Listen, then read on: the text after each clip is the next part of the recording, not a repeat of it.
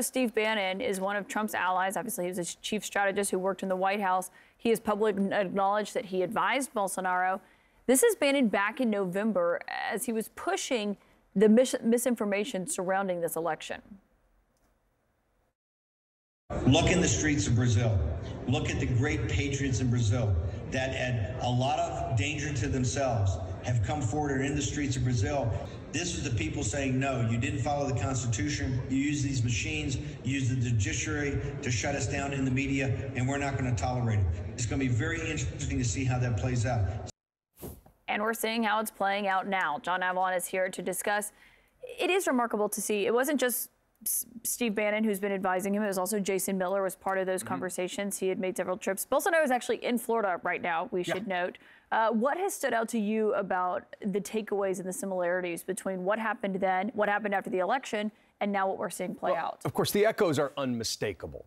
I mean, you've got a... It's not even really echoes, right? It's I mean, look, you know, Mark Twain said history doesn't repeat, but sometimes it rhymes. Yeah. But this is a very close rhyme because the people fanning the flames on social media here in the U.S. are some of the sort of the Trumpist wing of that crew who'd been fanning the flames around the Stop the Steal movement very explicitly, not just Steve Bannon, as you say. There has been a move to deny the legitimacy of this election. From some of Trump's former advisors saying, do not concede. And here you have this slightly delayed reaction, but a direct attack on the Capitol by a mob. And it just, I think, speaks to the fact that democracy being under assault is not over. And some of the people using social media to encourage these sorts of mob attacks are some of the people who, from the sort of self-styled populist nationalist movement that they seek to make international.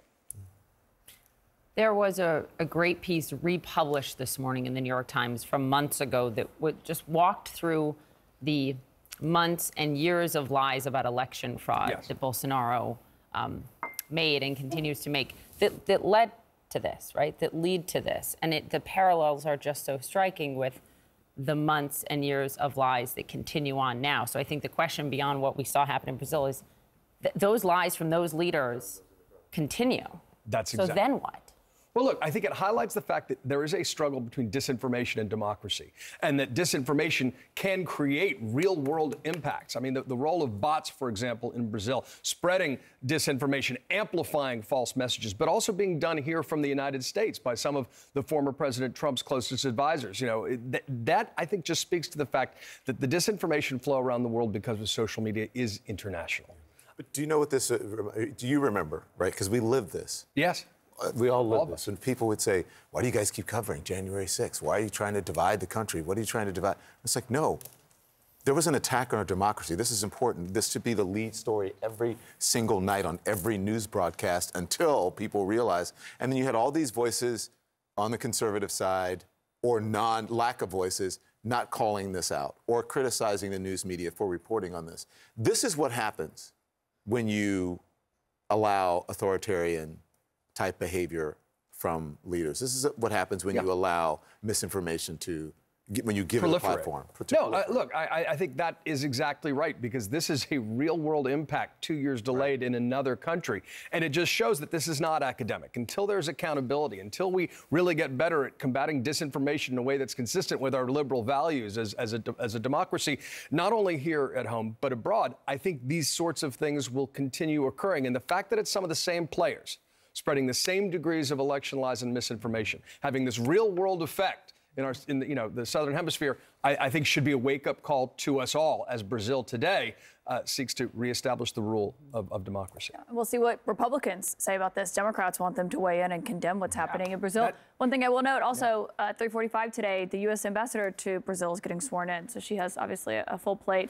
John Avlon, thank you for laying out what's really important here, and it has global impacts, as you were saying, John. Should be bipartisan. This has been top of mind for you for years, so for the last 2 years. Thank you, John. Appreciate it. This is what it looks like in Brasilia right now. That's where troops are lining up across from those protesters. Again, look at the pictures on your screen. The deadline to clear them now just 4 hours away after this happened yesterday.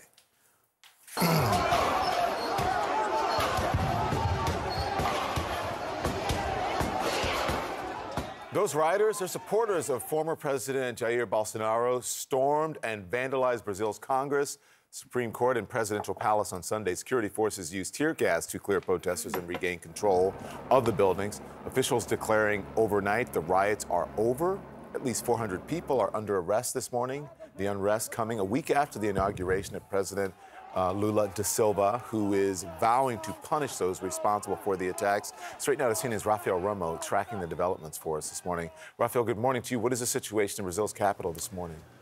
Good morning, Don. Well, it's finally under control, but it looks like a war zone. And allow me to paint the picture of what transpired in the last 24 hours. Imagine for a moment that the January 6th mob here in the United States had not only breached the Capitol, but also the White House and the Supreme Court building. That's exactly what happened in Brazil Sunday, an insurrection that ended with the arrest of at least 400 people, left the main public buildings in the country inoperable, and deepened a political crisis that has been brewing for months.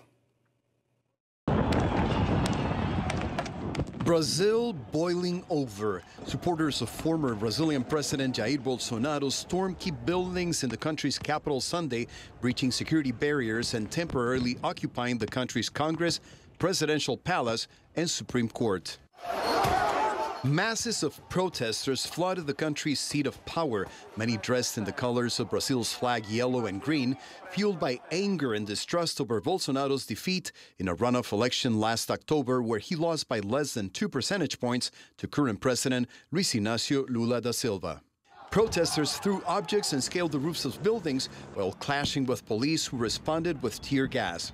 At least one protester was seen sitting at the desk of Brazil's Congress president.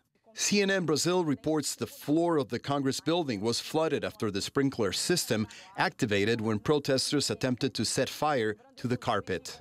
By evening, police began dispersing the rioters from buildings and arrested hundreds of people who were detained in buses before being taken to the police station.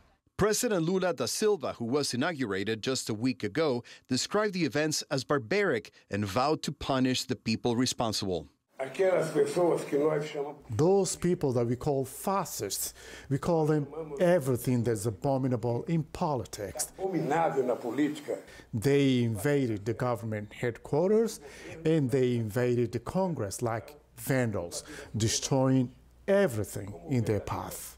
President Lula da Silva also blamed his predecessor for the lack of security in the capital, where Bolsonaro's supporters have been camped out for over a week.